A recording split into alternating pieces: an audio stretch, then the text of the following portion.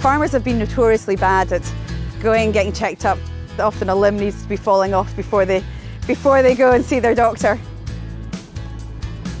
We all hear the stories of farmers dropping in the paddocks, and they've actually been feeling unwell for some time. We're trying to change that. I think it's really important for a small town like Rakaia to have a medical practice like us, so they don't have to travel to get treatments. Having to travel for care does stop people accessing it. I'm Dr. Sue Fowlie, and I live on a lifestyle farm 30 minutes south of Christchurch with my husband Colin, son Ben, and we also have the medical practice in the rural community of Rakaia.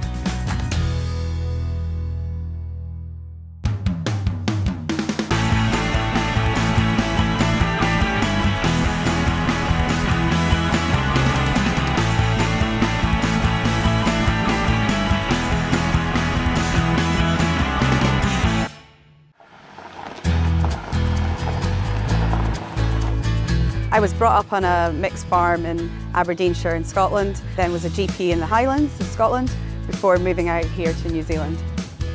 6 years ago we were staying with a friend near Rakaia, and she said they were needing a GP. Put me in touch with him and quite quickly I had a job. A couple of years ago the chairperson approached me and asked if we would like to buy the practice. I couldn't imagine working anywhere else. So we said yes because it's just a really awesome community to work in. You're terrible. You're telling me, and how many grandkids? There's quite a lot of times that we're struggling to work out how to look after someone, and that's when the community come together. Is it your house? And I think you just get that in a small rural town. People want to look out for each other, help each other out. It helps us day to day because we don't have the resources that some of the urban practices have.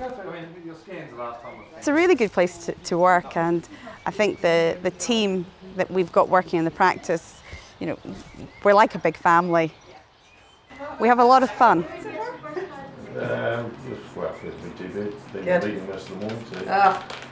Yeah.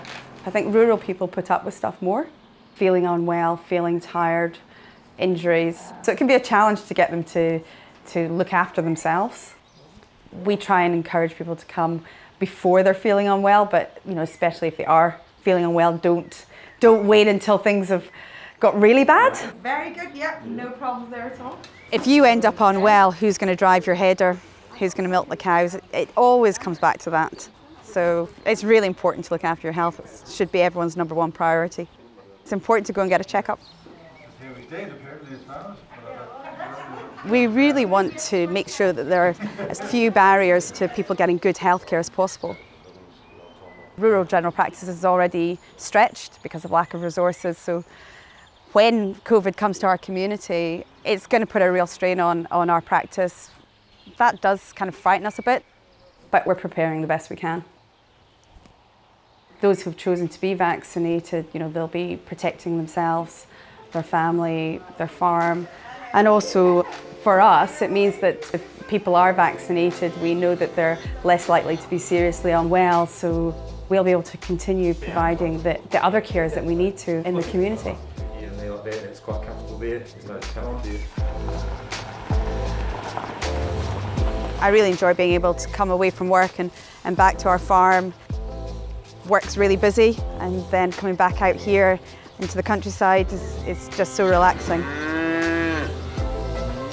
It is a family business. Colin's what we call the maintenance man. He comes and fixes things around the building. He can often be in there in his farming shorts, changing the light bulbs, fixing a door.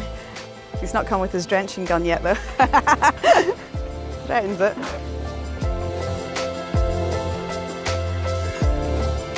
I couldn't ever see myself working as a city doctor. Rural people are just different. They're friendly, they're a community. They support us and we try and look after them.